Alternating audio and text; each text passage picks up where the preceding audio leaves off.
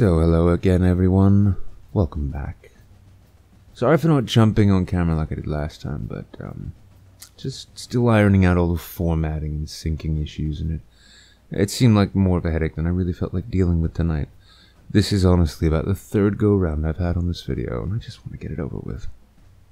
So, in the meantime, I hope you appreciate the once again updated avatar, courtesy of Robin Gething. He's been bored and busy, as you can see. He does good work. It's a bit busy, but I like it. We'll see where it goes. So welcome to Hillary Clinton versus the world. Now this is going to be sort of a follow-up on my last video. The digging I've been doing into the Wikileaks email dumps regarding Clinton, especially as the election continues grinding towards the convention and eventual general. It seemed like a very pressing topic, one which I put actually other videos and essays and articles on hold for, because I wanted to get as much as I could. Now, as always, within the article that this is based on, as well as in the low bar of the video, I'll be providing links to these email dumps, as well as the emails I cite here. I encourage you to go do your own research, go take a look, do your own digging, see what you can find. So that being said, the subtitle to this piece is A Hawk in Charge of a Chicken Coop. And I think this is a rather effective way of describing what a Clinton foreign policy really looks like.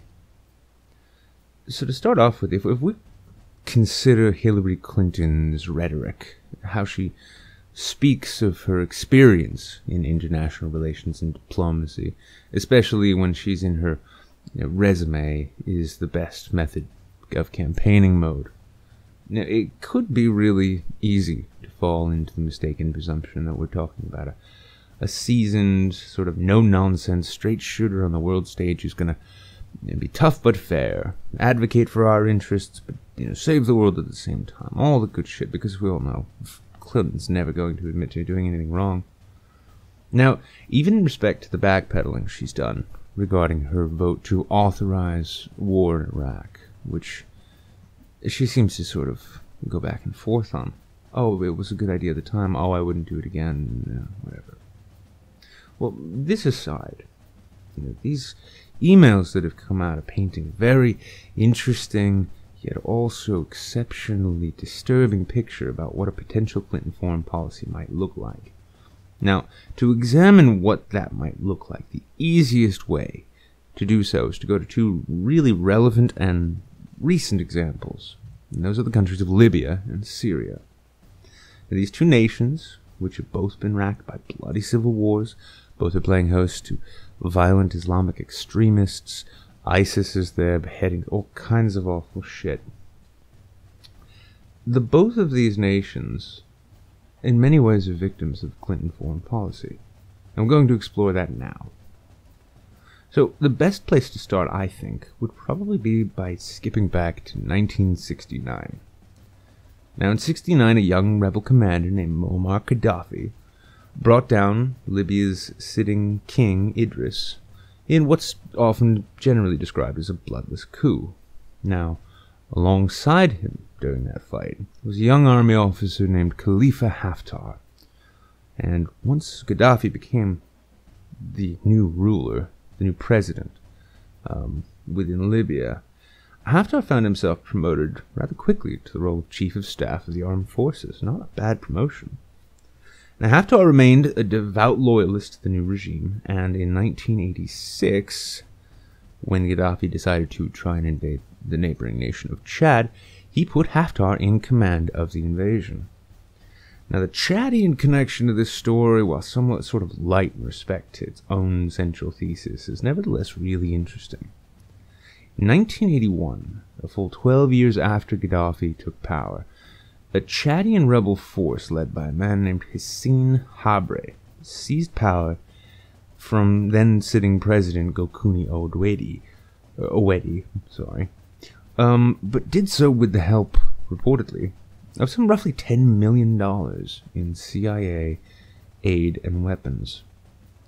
Now, in this failed 86 invasion of Chad by Libya, then General Haftar was actually taken prisoner and was really held there from 86 until 87, until suddenly he threw off his decades of loyalty. Now granted, Gaddafi kind of sold him up the river, saying he had no idea about what was going on, he had nothing to do with it, blah blah blah.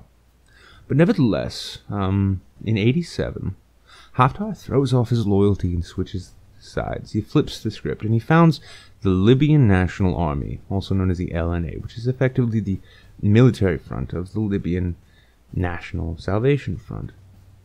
Kind of curious, don't you think? The senior general goes in to invade a country that semi-recently underwent regime change with the help of the CIA, and then suddenly, while he's in prison, he gets flipped himself. Curious, but we'll get back to that. So, now set to topple Gaddafi, Haftar leads the LNA until some point in the early 90s, when following a Libyan-backed militia takeover of Chad, this time led by a one-time Habre military advisor named Idris Derby, Haftar relocates to, of all places, suburban Maryland, here in the United States, reportedly within roughly a stone's throw from CIA headquarters at Langley. Curious connections, they keep popping up. So there he lived in comfort while maintaining, reportedly at least, maintaining ties to Libyan rebels, and he lived here for over 20 years, until developments in Libya facilitated his return. And so now we get back to our modern time. So let's step back in time just a little bit more, though. We're going to go back to the August of 2009. Now, in August 2009, in the Libyan city of Zawiya, protests sort of sparked up. Protests and demonstrations against the Gaddafi regime began, and those began spreading across the country. Skip forward a little further to December of 2010, and we have the Arab Spring beginning, with the toppling of the government in Tunisia, followed shortly there by many other Arab nations. Now, by February of 2011, the protests in Libya, specifically in Benghazi, had escalated into full-blown rebellion when these protesters and demonstrators got involved in really rather nasty, violent clashes with security forces. This basically set fire to the whole country, and soon a full-on rebellion and civil war raged within Libya. Now, as the U.S. watched and the American State Department watched, then under the directorship of Hillary Clinton, Libya fell into the grips of full-on war between loosely allied forces made up of tribal militias, anti-Gaddafi forces, and even some Islamist forces. In the emails recently released by Wikileaks, from which this information largely stems, in correspondence between Clinton and her senior staff, we've come to learn that Gaddafi's own son, Saif al-Islam, had since 2004 been calling for political reforms in Libya to create a constitutional democracy. Now, despite this, the Clinton State Department's position, as we see in these emails, outright shows us that she was not interested in working with Saif al-Islam or on-the-ground reformers, but rather that it was her position that continued airstrikes and military support and intervention was instead preferred. Now, keep that in mind as we go forward, because this was going on at the same time while similar emails from this same dump around the same time show that Clinton, prior to the events that are going on now in Syria, thought that a sectarian civil war within Syria for the purposes of regional destabilization would be good both to bolster Israel's own security while to give the West leverage in the nuclear negotiations with Iran. Effectively destabilize the region so we can get what we want. Interesting. But this keeps unfolding. Now, as this revolutionary war continued in Libya, their ground commander named Abdel Hakim Belhaj, who is widely regarded and known now as a CIA-backed Al-Qaeda operative with a history of Islamist militancy dating back to his time as a Mujahideen fighter against the Soviets in Afghanistan, began rising to prominence within the rebel ranks. Now, this is a dedicated Islamist. Now, Belhaj was revered within Islamist circles, both for his long-standing status as a veteran of the Afghan jihad, as well as his long-standing hatred of Gaddafi, which had resulted in a guerrilla uprising in 1990. Now, his presence and ideology, both well known to both intelligence officials as well as the State Department notwithstanding, Belhaj received substantial material support from CIA as the war raged on. Now, in time, Belhaj would continue to wage war within Libya, only later on, as he's currently doing now, he'd be doing so as the ground commander for ISIS in Libya. But we're getting ahead of ourselves. We're still in the civil war now. Now, with the war against Gaddafi waging, factions which made up the rebel forces were feared to be in a state of disarray. Various militias of elements that have defected from the national army itself were struggling to sort of coalesce into a single fighting force as fighters chose to divide themselves according to their own tribal or religious or military allegiances. Now, as of April 2011, the Libyan National Council, which served as sort of the political body for the rebellion, sought to establish a single commander for the rebel forces. Initially, they were looking to one General Abdel Fattah Yunus. Now, Yunus was a former Gaddafi minister of the interior. They were looking to him to head up this, the rebel ground force command, as he was relatively well respected, especially after his defection. But all of a sudden, wouldn't you know it, our friend Khalifa Haftar suddenly arrives back from the US, throwing all those plans into disarray. Almost immediately after he landed, Haftar was announced as the military commander for rebel forces, with Yunus not really taking the appointment all that lightly. In August of 2011, Tripoli falls, and the revolution against Gaddafi is pretty much complete. As the National Transitional Council, NTC, Libya's transitional government, they immediately began setting about trying to stabilize the nation, with one of the first major problems they encountered, according to these State Department emails, being increasing numbers of demonstrations and even attacks being carried out by groups of student activists, Islamist factions, some pro-Gaddafi loyalists, and largely disgruntled revolutionary fighters known by Libyans as the Thuar.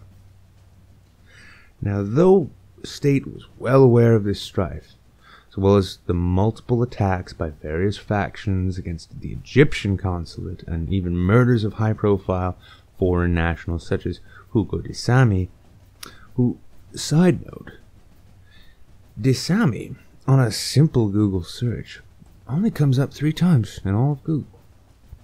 And those are all within these email leaks. Referred to as a good friend by these senior State Department officials, he was known as a successful French businessman who'd been doing business with the Gaddafi regime for years, and I was looking to do business with the new one. Yet still so little information about him. It's curious. Anyway, that's just a side tangent. Despite all of these attacks, despite the car bombings of Egyptian consulate members, despite the murder of high-profile individuals within Libya, as well as the strife between factions themselves, the state seemingly had little interest in really helping the Libyans in their reconstruction. Now we can, again, just sort of pause and consider this, that refusal to work with on-the-ground reformers, followed by suggestions that additional civil war within the region would be good, and destabilization would be good, and then when their revolution is over, even though they've been watching it so closely, the State Department, for all its interventionist interest, didn't really seem to want to lift too many fingers to help. So, what else is going on the ground in Libya then? Well, our good friend Khalifa Haftar assumes a role as a senior military cabinet member and almost immediately begins making a name for himself as an adversary of mainly the Libyan Islamists.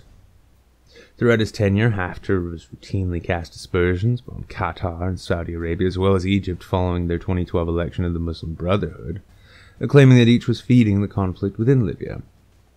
In 2014, then, Haftar announced that he sought a coup against the Libyan parliament itself, which, though resulting in some bloodletting, was altogether unsuccessful. Now, depending upon the sources you look to, some will say Haftar led a bloody rebellion that failed, others will say that it was a laughing-stock, bloodless attempt at a coup that went nowhere. Either which way, though, this curious player in this tragic comedy tried to lead a coup against the transitional or sitting Libyan parliament. Now, it could be fair to ask, what does all of this, or any of this, have to do with Clinton or the State Department, as a majority of the timeline and history have more to do with Libyan affairs domestically than U.S. foreign policy?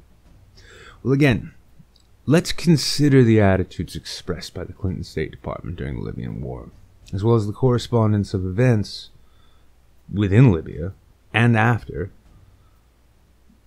These do all lead to a curious set of questions and potential hypotheses. To begin with, we have what, in the cases of both Syria and Libya, are policies which seek to openly or covertly sustain instability for the purposes of strategic, political, geopolitical gain. In the case of Syria, we have effectively an open desire for civil war, which, as we know now, happened with calamitous net effects. While in Libya, we have a refusal to work with political reformers, desires to continue airstrikes, as well as the funding of Islamic jihadists fighting on the behalf of the rebellion. Now, a curious thing, though, we have still continued airstrikes whenever we've more or less wanted to. I find it an interesting thing to wonder how it is that the State Department and naturally the CIA can be well aware of this Al-Qaeda turned ISIS leader, yet he's still alive. Regardless, though, we also then have a military commander. Now, this guy Haftar, I find him just endlessly fascinating. Let's consider his timeline. He rises to prominence within the revolution alongside Gaddafi in the 60s. Ends up being taken prisoner of war in Chad, a regime known to have the support of CIA when sent to invade it. Defects while in custody. Becomes a rebel leader, seemingly overnight, against his one-time leader. Then flees to the U.S. when said CIA-backed Chadian regime falls to what is pretty widely known to be a Libyan-backed regime, only to wind up living within shouting distance of CIA headquarters. Then this commander, after nearly 20 years of comfortable life in the States, returns to Libya in the 11th hour to become not only the commander of the rebel forces on the ground against Gaddafi, but also then goes on to attempt a coup against the transitional parliamentary government as a senior cabinet member of said government before going into retirement. On top of these, again, we have this CIA-backed militia commander. Throughout all of this, a consistent theme seems to emerge within respect to Hillary Clinton and the State Department's attitude towards affairs, and that is one of a concept of recognizing, exacerbating, and exploiting the strategic benefits, short-term strategic benefits, of regional instability. Now, whether we're going to go back to the days of the sort of crypto-fascist change efforts of Operation Ajax, where American and British intelligence forces overthrew the Iranian leader Mohammad Mossadegh, installing the brutal Shah Reza Pahlavi, who in turn inspired the Islamic Revolution leading to Iran today, up through more modern examples, such as the American war in Iraq. The foreign policy efforts at effectively gaming the international community and select regions for strategic political or resource gains seems to be an almost constant central portion of the policy proposals put out within these circles of political elites. You really don't get much more elite than Hillary Clinton, to be honest with you. Now, looking upon what is revealed information regarding the developments and situation within Libya, as well as the Secretary's, former now Secretary Clinton's own attitudes towards the conflict and how America ought best to factor its resource and attention towards it, this altogether destructive and short-sighted pattern seems to emerge once again. Was the goal of the State Department's refusal to work with in-country reformers and CIA's expressed interest in arming what they knew well ahead of time to be an Islamist Al-Qaeda-associated radical group within Libya part of an effort to destabilize the country in pursuit of an advantage over maybe Egypt's Muslim Brotherhood and other rival powers in the region?